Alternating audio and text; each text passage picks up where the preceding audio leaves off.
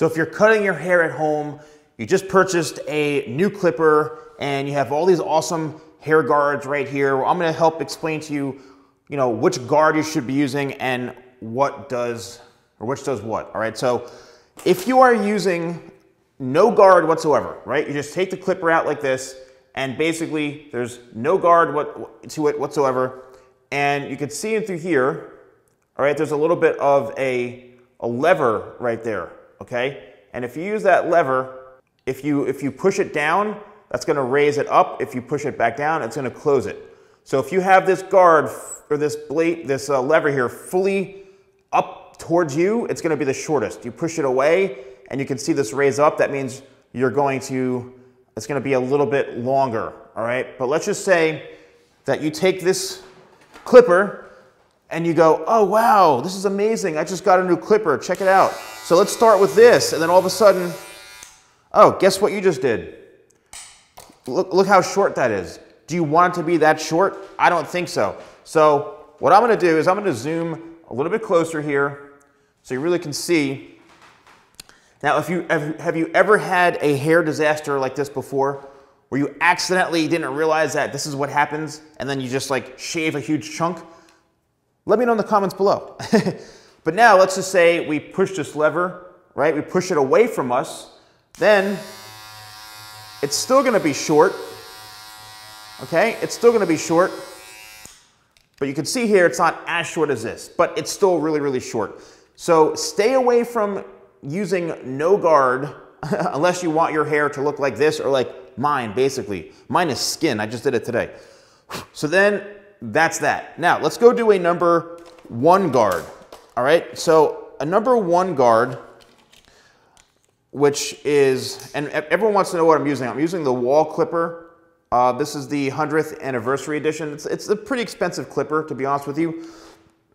And these are the wall, they call them metal attachments, but basically these are the metal attachments. They're definitely designed more for professionals, but if you have the money, then go for it. I believe it all comes with this case right here, where you can put them in. I did go and purchase this is a half guard right here, which is really, really short. And then a 1.5 guard that goes between a 1 and a 2. All right, so there's that one. Now, here's a number 1 guard. Now, a lot of people think, oh, I want to have it a little shorter. Let's start with a 1 guard. This is what a 1 guard is going to do. All right, here's a number 1 guard right here. So, as you can see, it's still short-ish. So again, stay away from a number 1 guard if you don't want to see the scalp. You're going to see the scalp if you're using a number 1, anything in that family, all right? If you raise or push the lever away from you, remember this is towards you, it's shorter, away from you, it's gonna be longer. You're basically gonna it's gonna look like a number 1 guard, okay? But it's just gonna be slightly longer. When does this come in handy is when you're trying to cut your own hair at home and you want to kind of gradually go from a 1 into a 2, and that's where the 1.5 comes in right here. The 1.5 basically is like a transition going from the 1 into the 2. All right, this is a great guard right here. Really, really great guard. You usually have to purchase it separately. It doesn't always come with, it doesn't ever come with the clipper kit, but I purchased it separately. All right, so now here's the guard, and this is the number that I start to really like and feel more comfortable with, as far as for someone who wants it still short-ish, but not like seeing a whole bunch of skin. So this is a number 2 guard. Many of you have probably used a number 2 guard. Let's see what this does, if it even does anything. All right, so you can see here, it's barely doing anything. All right, so a number 2 guard is, and this is basically 6 millimeters. All right, everyone wants to know either millimeters or inch. This is 6 millimeters or 1/4 of an inch in length. Right? You could see it barely did anything to this. So a number 2 guard is really great if you want to have a short haircut, something like this maybe, but you don't want it to look like super skin tight, right? You can see a little bit of the scalp in bright lighting, but in normal situations, you can see it's short, but it's not super short. So a number 2 guard is a great way to introduce yourself into going with a shorter type of haircut. And you can even just do it up maybe into here, right? Then what do? That's when we start going into the higher guards. Like here's a number 3. Number 3 is barely gonna do anything, all right? So let's just do this right here. Here's the number 3 guard. I'm just gonna go up this way so you can see. There's some hair coming off, yes. But a number 3 guard, again, is a great transition to, you know, working and blending in, going towards the top. So it's shorter into longer. And then as you get closer and closer, I mean, this goes up to like a number 8. All right, this is a number 8 guard. Let's see what that even does. I barely ever use a number 8 guard.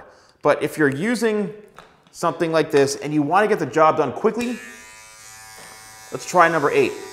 There's a lot of product in here, so it's not going to cut as good. So number 8 guard is just, it's leaving the hair, as you can see.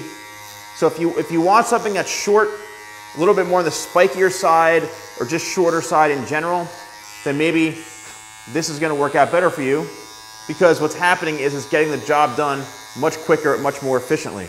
All right? So that's a number 8 guard right there.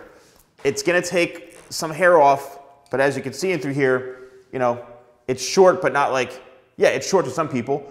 But if you want to do it at home, you can go through all, this is an inch long. So if you want your hair an inch long, use number 8 guard, or basically 25 millimeters. That's what this number 8 guard is. And yes, this whole thing comes with that. It goes from 1 all the way up to 8. All right, so in a nutshell, let's back up a little bit.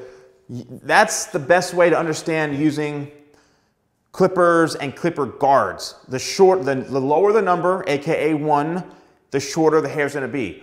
The longer the number, or the higher the number, like number 8 guard, the longer the hair is going to be. So there's, you know, you're going from a 1/4 inch all the way to an inch in length. Doesn't sound like a whole lot, but when you're cutting hair, all those sections and those different lengths matter a lot. So let me know in the comments below if you found this video helpful. Whether you're cutting your hair at home or whether you're, you know, entering into the beauty industry. I know a lot of people are afraid of using clippers, especially for hairstylists. They get a little intimidated by clippers. They're not really too big on men's cuts. But hopefully this helped you understand, you know, the difference between the guards. Now it's just a matter of practicing, watching videos online, and trying to just really maybe get some mannequins and get the feel. Clippers, in my opinion, because I've been working with clippers for so many years, it's all about feel. When you're using the clipper and going up and down, using the levers and just being more aggressive and feeling confident. That's what it's about. So thanks for watching, and I'll see you soon.